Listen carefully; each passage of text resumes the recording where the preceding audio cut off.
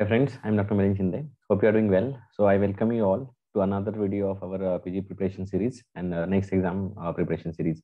So today I'm going to talk about preparing MCQs and grand test and subject-wise test, because a lot of students still having doubt that how many hours should be attributed to the MCQs and how MCQs should be solved and what should be the preference. So without wasting any further time, let's start about the discussion. So today what we are going to talk about is approach to MCQs and test, about MCQ practice, grand test and subject-wise test. Also, I have an announcement to make about free All India mock test that is on 26th Feb 2022 by unacademy. So that I will tell you in the due course. So let's talk about MCQ practice. So whenever I talk about MCQ practice, what is most important is previous year questions. So previous year questions are very important, because what we used to say that getting a question wrong from what was asked previously is a crime, because most of the times if you go and see last 5-6 years question, you will see a lot of questions they do repeat, and even if the questions are not repeating, the topics get repeated. So that is why solving PYQs is very important, I think. And I think whenever you start your MCQ practice, you should start with the previous year questions. So as we know that NEET PG is more of a database question. So I advise for NEET PG, you should go for last 5 to 8 years of questions with explanations. Do not just read the question and see the answer. With explanation, if you read, you are going to retain it longer. And as I said, that sometimes even if the question is not repeated, the topic is repeated. So you are ready for the topic. So that is why reading the explanation is also equally important. Also, subject like which are first and second year prof subject like anatomy, biochemistry, they don't change with time. So they're going to ask you the same kind of questions.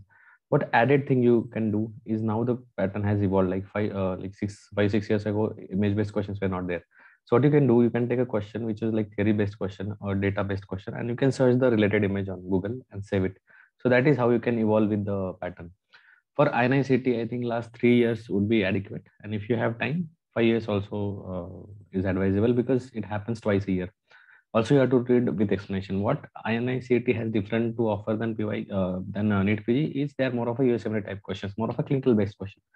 And AIMS has a habit of introducing a topic in one exam, and next exam they will ask an advanced question. For example, they'll ask about COVID in one exam.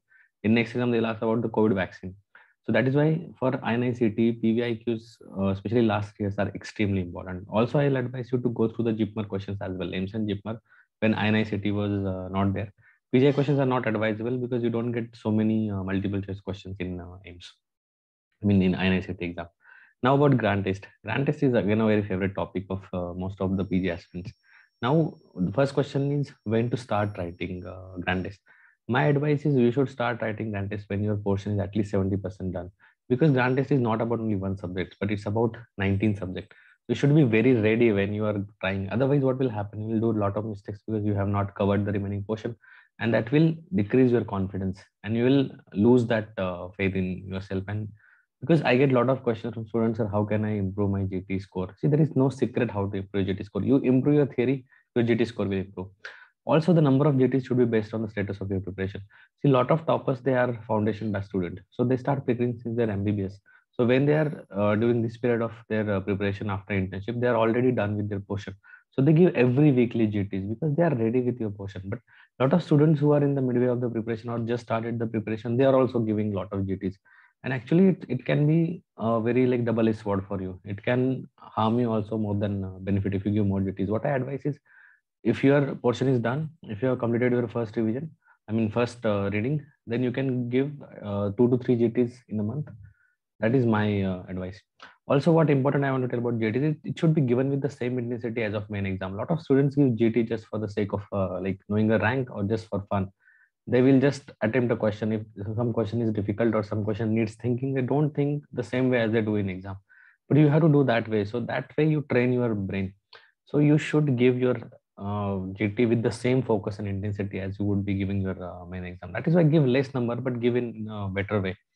Also, what I want to say that GTs which are conducted on large scale can give you a chance to compare yourself with the competitors. So when you write a GT which is attempted by less number of students, so you won't get that idea that where do you stand. Because as I say that PG preparation is not about being the best, it's being better than other students. So you can give a nationwide GTs that are organized. So I'll just tell you about one such nationwide mock test that is going to be there on 26th of February 2022. This test is by unacademy and it is a free test for everyone.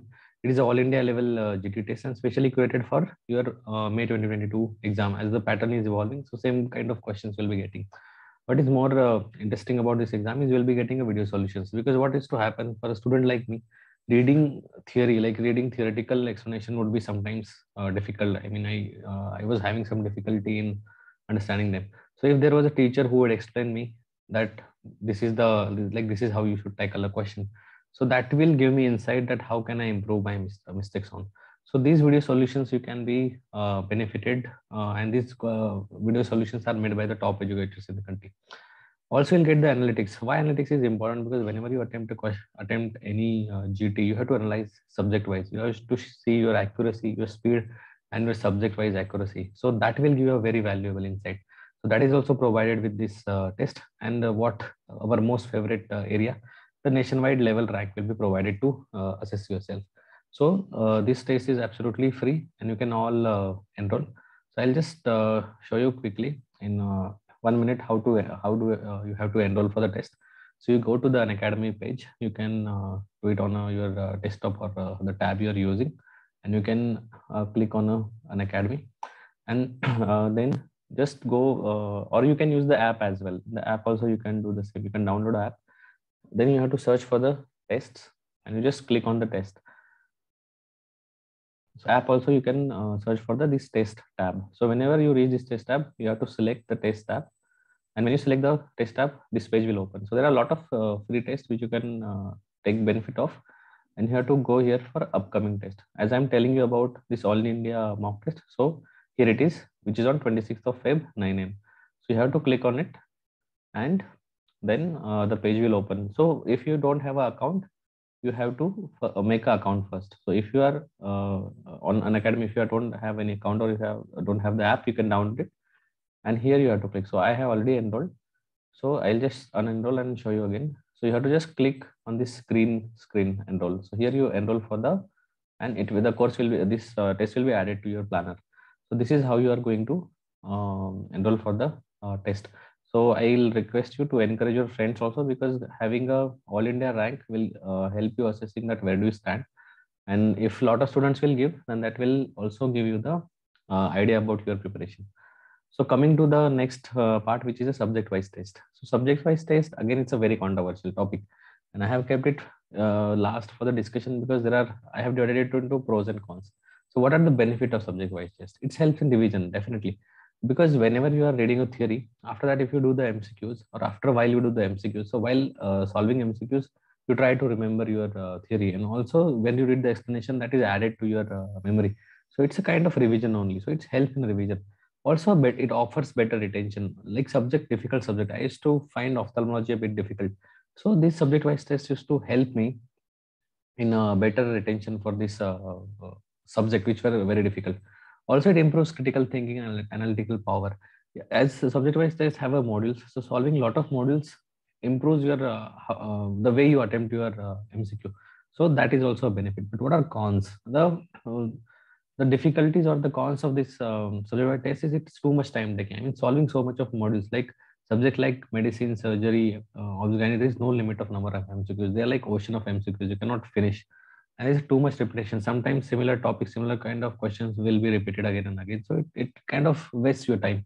And some apps might have some difficulty in applying filter when you want to be selective with the MCQs. So what I'll advise for the subject-wise test specifically, that go for the selective subject. Like if you find that physiology is difficult for you, solve a lot of MCQs. If you feel medicine, particular rheumatology is difficult for you, solve MCQs. Be very selective in subject-wise tests instead of solving from 1 to 1,000, because there are thousands and thousands of MCQs, and you cannot go for everything. So guys, that's all I wanted to tell you. So that's all I have to say about MCQs and grand tests. So if you have any doubt, let me know in the comment box, and don't forget to enroll for this All India free mock test, which is on 26th of Feb 2022. So I wish you guys all the best, and take care.